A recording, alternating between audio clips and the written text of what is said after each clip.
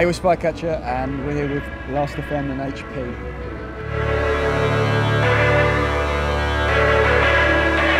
Guns N' Roses' Appetite for Destruction.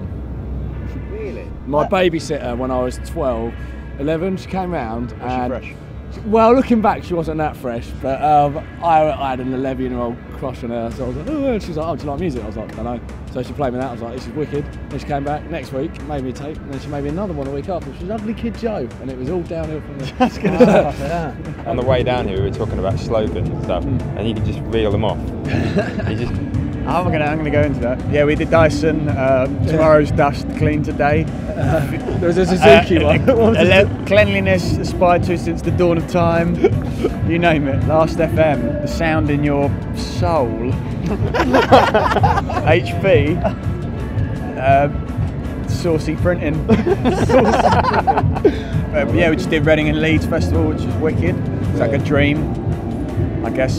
It's the kind of holy grail of being in a rock band, so that was wicked. Recently, Radio 1's been playing us a bit, and that's been quite nice to hear. Stuff that we recorded ourselves and wrote ourselves on the airwaves. That's been, yeah, it was quite a highlight.